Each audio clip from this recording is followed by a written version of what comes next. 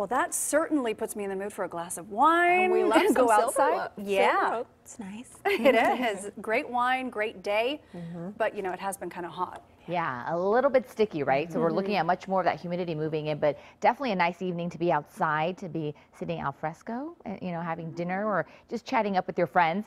Here's a live look outside with our Long Beach camera. Lots of sunshine. We're not looking at too much of that marine influence moving back. We could see just some patchy clouds returning for some of our beach communities, but as that high pressure system starts to move off to the east, it's going to create a little bit more of that shallow marine influence the next couple of days. Out the door right now, this is a live look with our downtown LA camera, looking good, still pretty toasty, 81 degrees right now for downtown with the winds pretty calm, but you can see the dew points normally hovering in the mid 50s.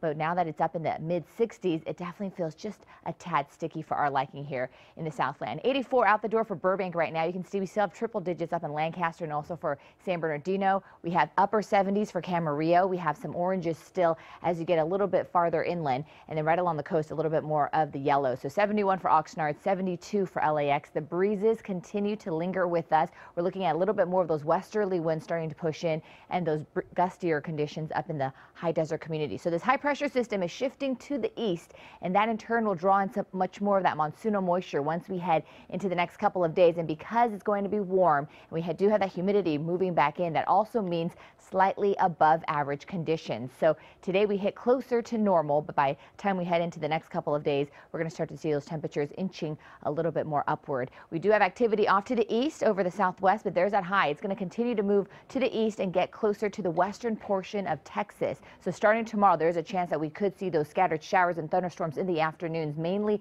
for the mountains and desert communities as that monsoonal flow returns.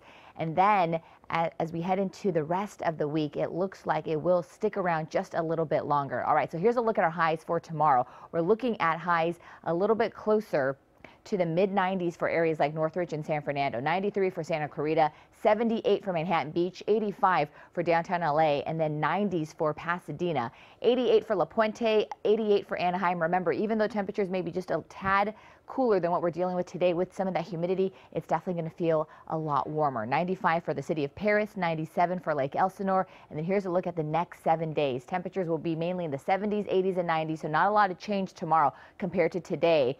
But we're starting to see much more of the humidity creeping in as we head into Tuesday and Wednesday. And it's not until the end of the week we start to feel a little bit back to normal as some of that drier air starts to move in. But afternoon thunderstorms and showers can't be ruled out, especially over the higher elevations starting tomorrow, stretching all the way till about Wednesday. Back to you.